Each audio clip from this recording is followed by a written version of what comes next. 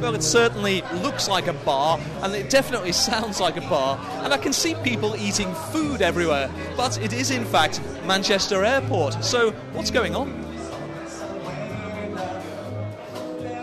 Well, there's plenty going on in terms of development of Terminal 1, and today Coronation Street's Jane Danson was opening a £10 million food and drink facility in airside space that's lain unused for years. The airport is the start of your holiday, isn't it? It's, a place to get all your last minute bits that you might maybe have forgotten left at home, and it's nice to have a nice proper meal, good substantial meal, especially if you are on a flight for a long time. However, some old airport traditions have been retained.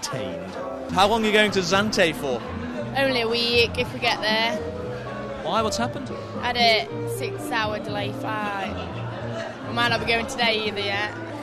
Of course, airport security queues are a bugbear for everybody, but Commercial Director Andrew Harrison says that the redevelopment here will address that. This is the very first part of what is a long programme. As I mentioned, we're moving security and doubling the size of security and making it a much more efficient layout. So therefore, security will go from being 8 lanes currently to up to 14. We'll have efficient space around that, and that's been really driven by the people who work on our security lanes in terms of designing what they need.